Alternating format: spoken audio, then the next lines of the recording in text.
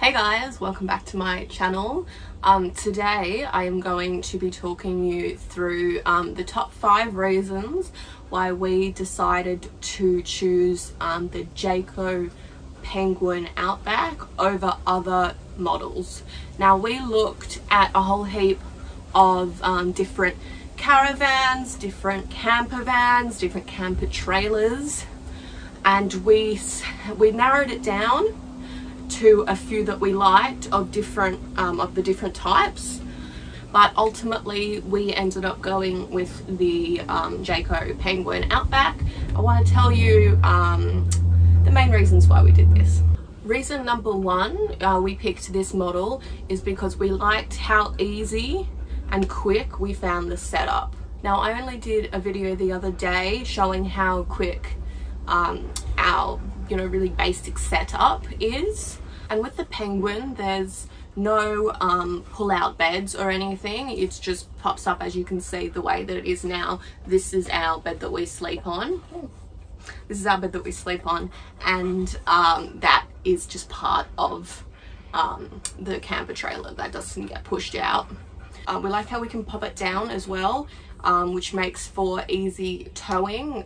Its travel height is 160 centimeters, which is not tall at all. I'm 165 centimeters and I am not that tall. So it's, yeah, like I can stand and see over it. So it's a really good travel height if you're not too confident in towing, or if you maybe, if it's your first time towing, or if you just prefer something a little lower, it just gives you more peace of mind. It's really good like that.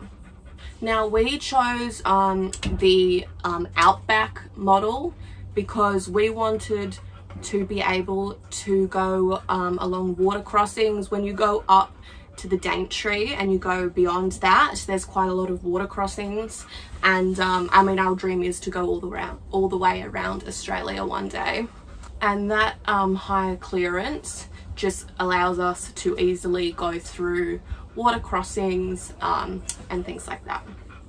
Reason number 3 is we really liked the table slash couch slash single bed setup at the opposite end to our bed. So I'm just, the camera's currently sitting on it, but I'm going to pick it up and turn it round. So as you can see, that is our bed that we sleep on. There's Walter. And if I turn around, we've got it currently set up as a table.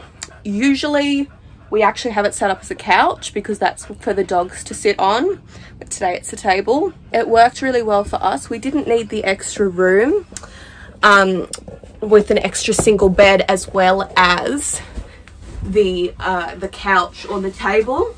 Just having it all in one worked for us because we're just a couple in the bed, and then we have the dogs. If you have extra people, that is probably a good idea to look into that extra bedding. But when it's just a single or a couple and, you know, couple of pets, the setup of having just the one double bed and then the table slash couch area is really good. Okay, number 4 is our bathroom situation. Now, we don't have a bathroom in the camper, as I showed. I did a little turnaround just before. We chose to not get like a caravan with a bathroom.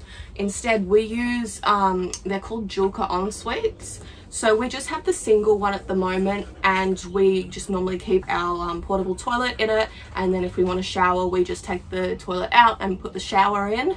But we have just ordered the Jayco the ensuite with 3 rooms. It just got released, and we'll be getting it next year. So that's got 1 room for the shower, 1 room for the toilet, and 1 room for kind of changing and things like that. So it just gives like that bit of extra space, and then we don't have to, you know, take the toilet out if we want to have a shower. And we didn't really feel like we needed a bathroom inside here. We liked that we could have it maybe a little smaller and just have our bathroom set up on the outside. And lastly, number 5, I'm going to take you outside to show you number 5, because number 5 is our extras. So let's just pop outside and I will show you the extras that we chose. So as I was saying for number 5, the optional extras that we chose for the penguin, this is our outdoor kitchen. Now I have done a video on this before, about a year and a half ago now, probably due for an update. But yeah, we much prefer to cook outside. We rarely ever cook inside. So this was one of the extras that we were like, yes please. Okay, so first I push the stove part in, so it's just this blue latch here, push that down and that will click in, and I just have to grab this, and this is the gas connector. Push that in a little bit to get it in, then we push the other part down, and beautiful, and then it shuts up like that to nothing. It's like it's not even there, but it is there. So another extra that we wanted was the outdoor picnic table. Now this, we had a little accident with this. It was our fault. What you really need to do, you can't just pop it up, you have to lock it in as well. We didn't lock it in, we just popped it up with it unlocked, and whilst we were driving it fell open and we nipped the side. Luckily we didn't lose the whole table, but we did nip the side. So this is it, popped out. It is very, very convenient. The dogs can't get to it, so it's a good place to put food, and we also like to decorate it with sort of pretty themes when we're out, pretty things. We put mosquito candles and things like that on here. It's just like that extra space, it's like an extra table.